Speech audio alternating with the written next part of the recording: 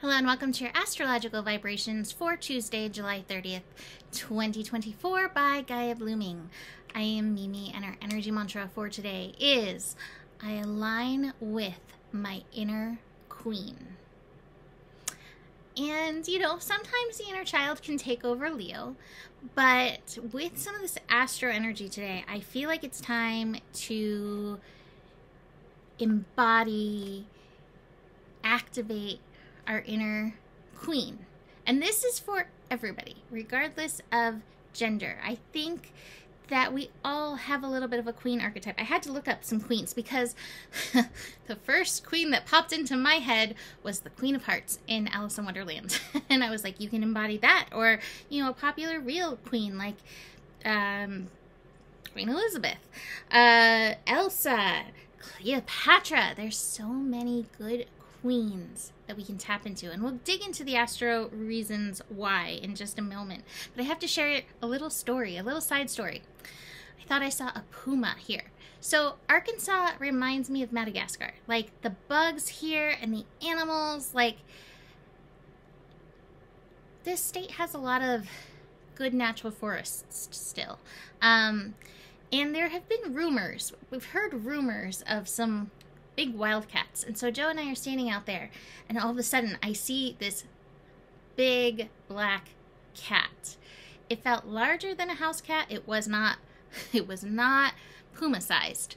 And the pss-pss-er in me and the maybe I should save myself in me was trying to balance. So I stood on a higher platform to get a better look. Turns out it was probably slightly larger than mahalo-sized black cat, but looked like a puma. And because we're in Leo season, I had to share, because I was going to be excited either way, if it was a cat or a puma, but I really thought it was a puma. And so the illusion is strong with me, right? Anyway, let's dig into this astro and why we're looking into our inner queens. So we have Venus today, trining Chiron.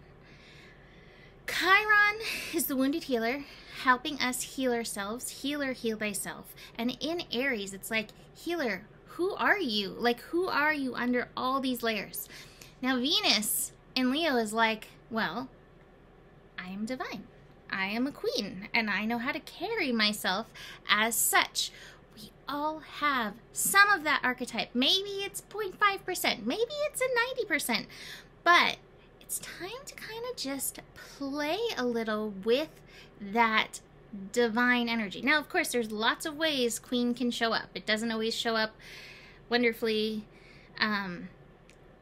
as probably many of you saw in Game of Thrones, right? So you can be that queen too. Choose what works for you. But I feel like this is the healing that's needed for Venus in Leo. I feel like Venus in Leo has gotten a lot of challenging connections this transit, and has not really had the full release of the wings. So in this way, we can embrace that energy within ourselves and maybe do a little worth boosting, because you are a divine child of the universe, and queen is just one way you can play with that energy. So I would love you to let me know in the comments, what queen would you like to call in to align with in these energies?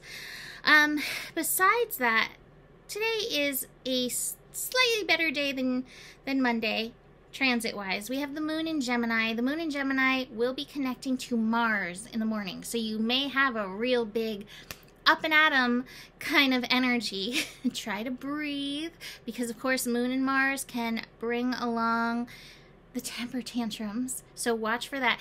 And speaking of up and atom, we're having huge solar flares again, potential of seeing the auroras again, places even like Arkansas. So that can also push the button. So be aware of that.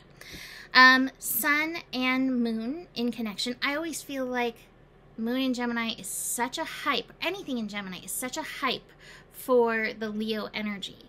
And so I think we might feel like the fun and the playfulness, and we can lean into that again. Like, what's your queen? What queen are you resonating with? What one pops into your, imagination first? And then what one do you want to go with? Like I said, I went with, Cleopatra.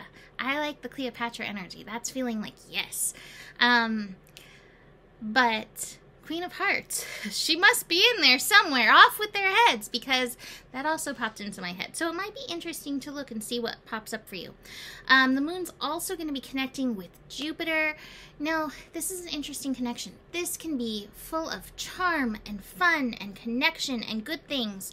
But if your moon is feeling a little puny, it can also make the feels and the stories that you're telling bigger. So do be aware of that. That's going to be later in the afternoon. It's 3:45 Pacific time. So watch when those stories start rolling in. Maybe in stories around why you can or cannot embrace your inner queen, or why you don't feel like you can align with that energy. The final connection is a square with Saturn, Moon square Saturn. That's in time for bedtime. So that may bring on some interesting dreaming energy. Now, this Venus-Chiron connection, I think, is a nice little interlude. We have Venus squaring Uranus later this week. This can actually bring a little healing maybe to yourself in relationships if you're feeling any of that challenge. I did have the Lovers card pop up, and I think this is a great opportunity to love on yourself, but it may be, others. But this card came up too, the Aloneness card, the Hermit card. So even if you are feeling very connected, Moon in Gemini loves to connect, make sure to get that time alone to really love on yourself. You are your first and best relationship always, right? I also love that we have the Courage card for today. Stay in our heart. Have the courage to hold the space of love. Now, I had transformation in reverse. I think this is some of these incoming energies that are creeping in. So watch for the transformation vibes. If you are finding something that doesn't feel empowered, including your inner queen, this is an opportunity for some transformation. Last card of this deck is letting go. So this might bring on some of those emotions. Like I said, that Moon, Jupiter, it can expand anything. So it can expand the goodness you're feeling, but if you get hit by, an emotion cloud, you may cry a little bit, and that's okay too, right? Like, it's okay. Let it go. Spend a little time in the Hermit, and then go see where you can, open up your heart. So, speaking of cats, I have this lovely bowl full of cards. I call this my chaos deck. Many cards have been donated by friends, especially Margot Rowe. Thank you, Margot, for so many fun cards. She has donated the most. The cats, one of them, I think it was Luce, knocked them over today. They were everywhere, scattered. But as I was picking them up, it was like, hey, pull one in the scope. So I'm going to be doing this regularly.